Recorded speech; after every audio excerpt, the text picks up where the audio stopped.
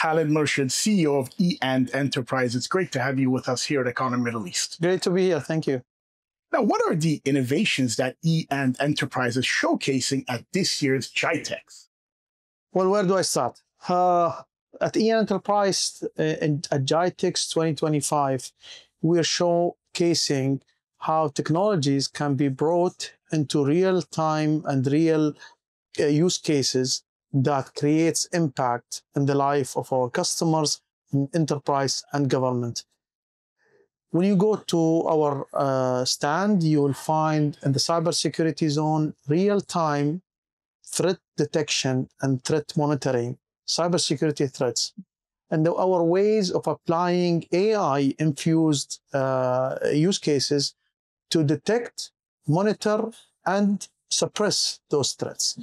If you go to our cloud zone, we are launching this week our Sovereign Launchpad in cooperation with AWS, which is a breakthrough that will bring sovereignty with all the strengths of AWS cloud to provide an infrastructure that is safe and resilient to our enterprise customers. If we go to the AI zone, you will find practical use cases that brings agentic AI into action in healthcare, industrial applications, and many, many other applications. Not only that, we are also extending Chief AI Officer program as an educational tool to practically educate the market and the executives on how and what to expect from AI in the near future.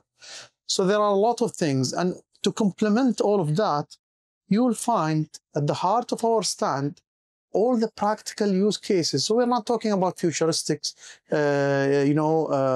theoretical technologies. We're talking about bringing those technologies into real use cases that were implemented with customer names as an example of that implementation. Now, off the back of that, I'd like to expand on a couple of things. Mainly, what steps does E&. Enterprise take to strengthen digital resilience and ensure robust cybersecurity for its clients in particular? Well, cybersecurity for us is not a technology only. It's a practice. And for us, cybersecurity is the foundation of everything that we do. So if we do a cloud solution, we embed in the design the cybersecurity aspect of that solution. If we do AI, we also have that in the design. So we do it a bottom-up approach rather than a top-down. And when you talk about cybersecurity, we have a 24/7 security operations center, both in UAE and in Saudi Arabia, in our presence of our Help AG operation that is running over the clock 24/7, as I mentioned, to detect and respond in real time to all the threats and keep the customers that we are serving in a safe way. And if I was to ask you, what emerging technologies would you believe are driving the most transformative change in the industry today? What would you say? Well, I mean, I know the natural answer to that would be AI, but I would say that a collective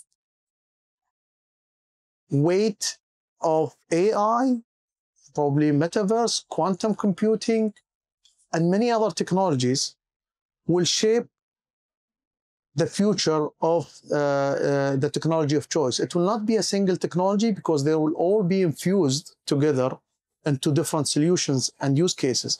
I'll give you an example, for example. If you look at metaverse, you can't do metaverse without AI. And if you are going to implement, a metaverse solution for a sensitive customer or sensitive data, you need cybersecurity.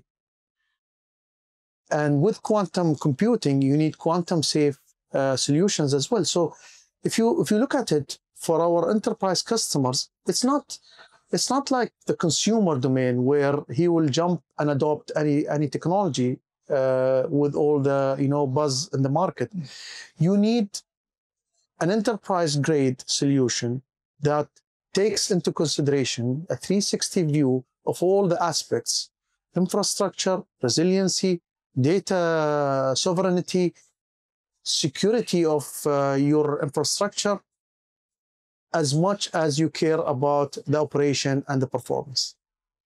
And finally, we'd like to get a bit more of an understanding on how are you leveraging digital transformation to accelerate growth and enhance business outcomes?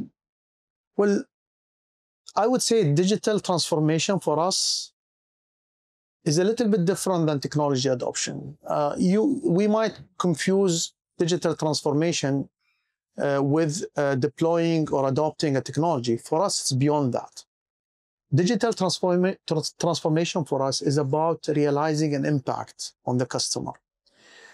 So if you implement certain software or transform to a cloud, while the customer did not realize any benefit or any real impact out of that, for us, that's not the definition of digital transformation. So we help organizations, enterprises, and governments realize life-changing impact in their day-to-day operation.